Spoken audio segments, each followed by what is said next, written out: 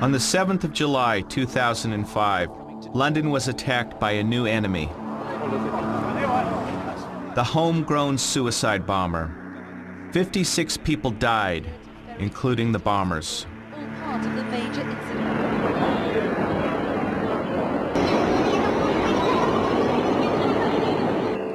We are 100% committed to the cause of Islam.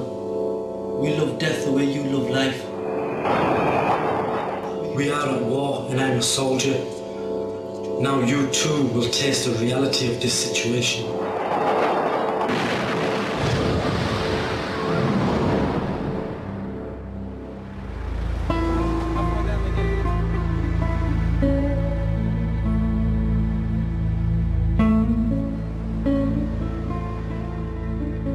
I used to come here in the mid-90s. I'd be traveling out of the Middle East, going back to Washington. I'd often spend a day walking up and down Edgware Road. And what struck me was the literature, the open literature advocating jihad, advocating violence, advocating martyrdom. It was very clear that London was quickly becoming a center of terrorism.